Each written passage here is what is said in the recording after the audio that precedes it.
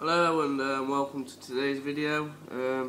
It's nice to be back doing the videos and talking in the videos. I haven't really been able to do any lately as I've been busy with my other tanks. So here I am back with another fish tank question.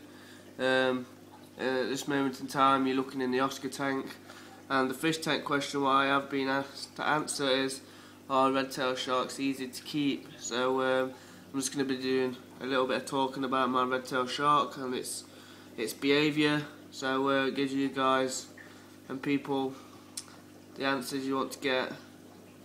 So let's start off.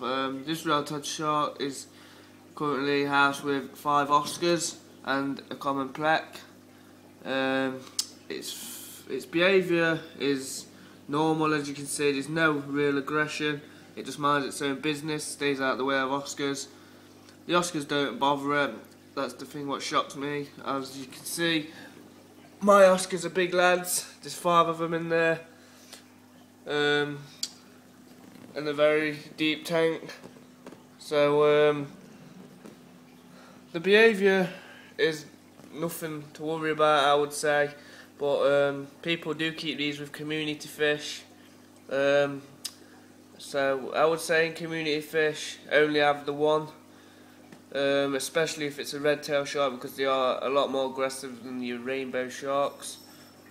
People do keep more than one of them, but that's entirely your choice. I just stick with the one because they do get a nice size, and I'm happy with what I've got. So food-wise, it gets fed on seafood, flakes, pellets, bloodworms, anything what my Oscars will get fed, that shark will eat as well. It never misses out on any food. It gets a good variety and a good diet.